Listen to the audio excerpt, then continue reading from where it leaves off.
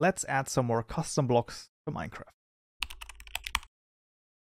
Alright, FENCES back in IntelliJ once more, and in this tutorial, we're going to be adding buttons, pressure plates, fences, fence gates, and custom walls to Minecraft.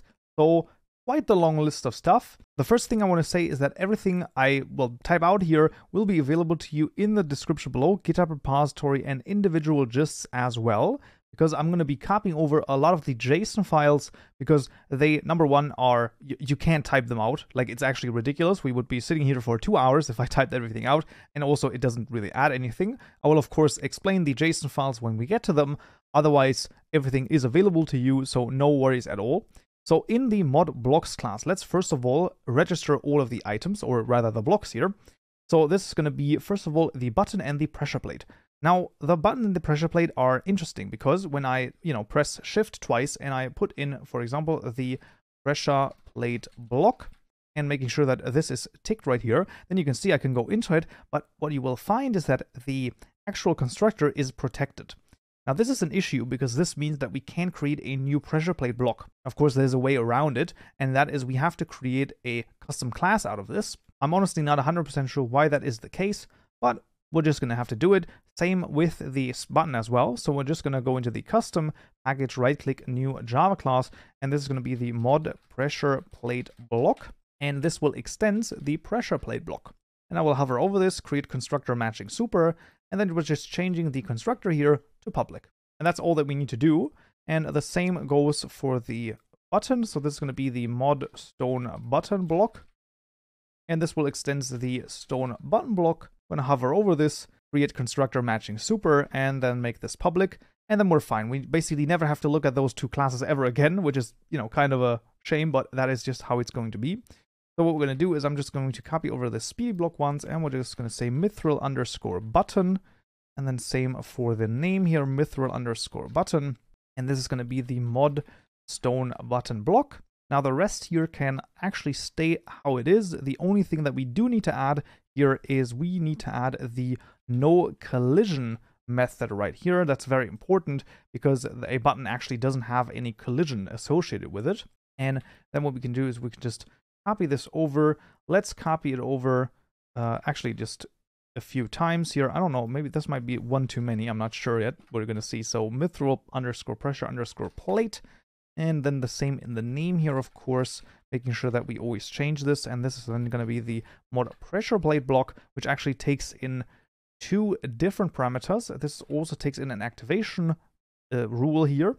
So we're going to say activation rule everything, and then just add the rest. Now this does have collision, so making sure that we actually, have this. So let's actually copy the pressure plate because all of the other stuff does have collision. So I'm making sure. So mithril fence is the next one, and that's going to be the mithril underscore fence. And this is a fence block. Now luckily this one just takes in only the fabric settings, and those are all fine. So we can just keep them as they are. Then we have the fence underscore gate here, mithril fence underscore gate, and then mithril fence underscore gate here as well. Now this is of course a fence gate block. So fence gate block once again also doesn't have the activation rule, of course. Just this. Let's also format this a little bit different. There you go. Then we have the wall, and that's actually all that we need. So we only need one more. So this is going to be the mithril underscore wall. And then of course here as well, mithril underscore wall. And this is a wall block, also without this, and there you go. Now all of our blocks, the 5 blocks here, are registered. Now of course we need the JSON files. Now what I want to say is that of course I'm going to copy them over, but you can either copy them from my GitHub repository or from the gists. You can also go down to the external libraries under this one right here, net Minecraft, Minecraft project mapped, and so on and so forth. If we expand this in the assets folder, Minecraft Blockstates folder, you have all of the JSON files available to you, for example, for the Blockstates. So you can see the Acacia fence gate. So you can also copy those over. Same goes, of course, with the block models that we need later. So you can see, for example, the fence gate has 4 different models associated with it. That's what I'm saying. Like, there's a lot of JSON files that we need to copy over, and I highly recommend copying them over from here. It's just going to make your life a lot easier. So either do it from the Minecraft external libraries right here, or go into the description, GitHub repository, and individual gist also works fine. let's first of all add the translation, because I might actually forget this. So we have, what do we have? We have the pressure plates, the wall, the fence gates, and the buttons. So let's just add this button, pressure plate, fence, wall, fence gate. Yes, this should be all of them. And let's then start with the Blockstates JSON files, because those are going to be the most interesting anyway, because they have, well, there's some new stuff in there that we have not seen yet. Let's just see. So we're immediately greeted with all of this, like the biggest wall of text that you've seen probably for quite a while. This is also why I said, typing this out is just, why would I type all of this out? It's always going to be the same for a button.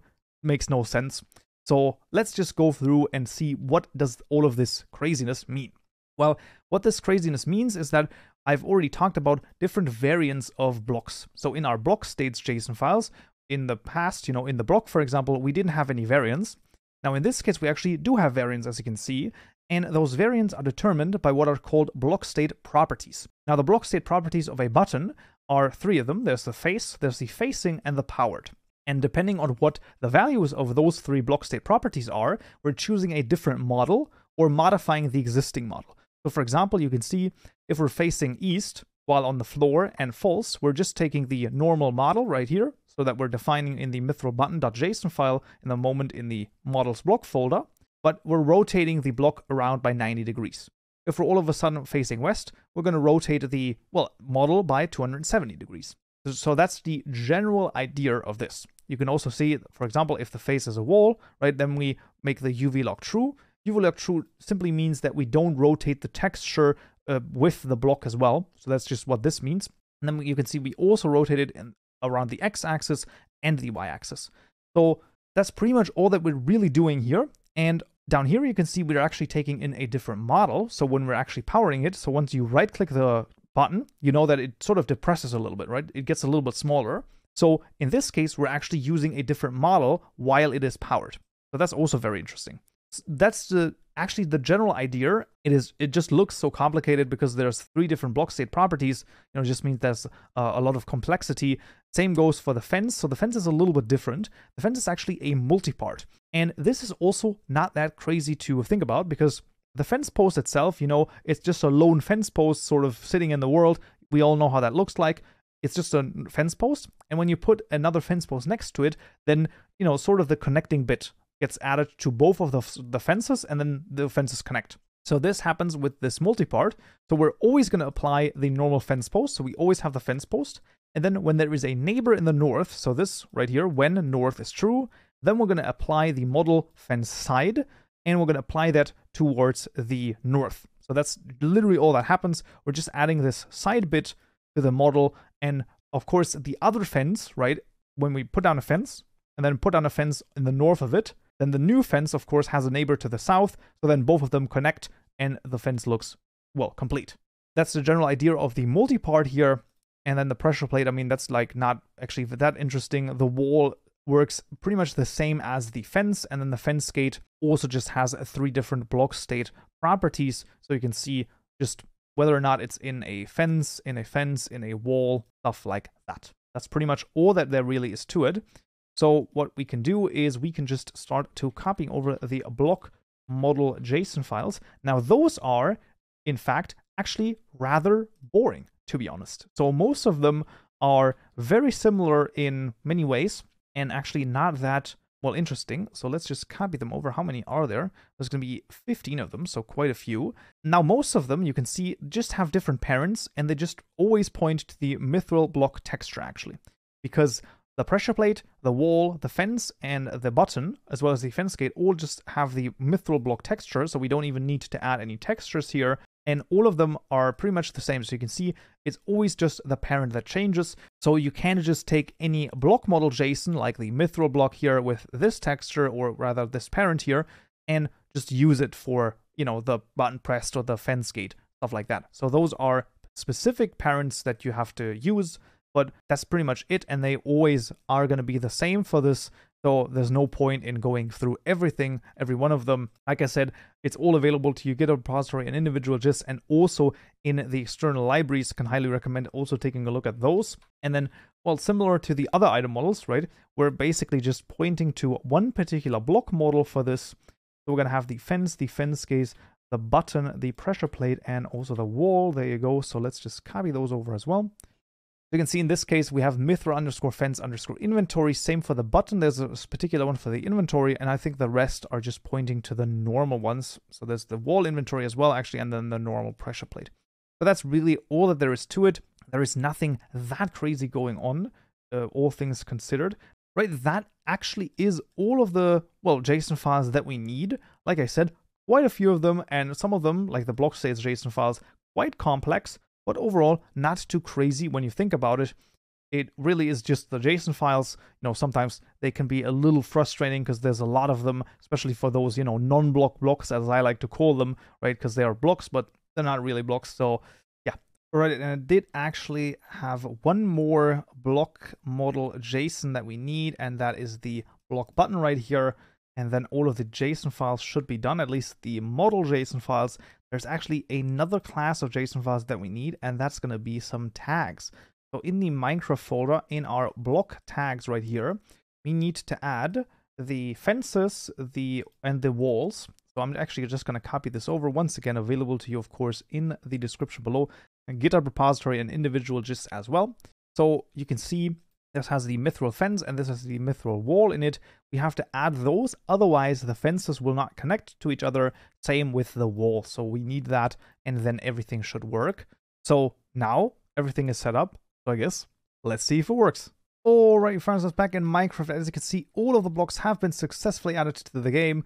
You can see the fence here and the fence gate. Now I can open and close it, and also the walls here work perfectly fine. Also with the fence gate, for example. So everything working. Let's see. I can also step on this and it, well, emits a redstone signal.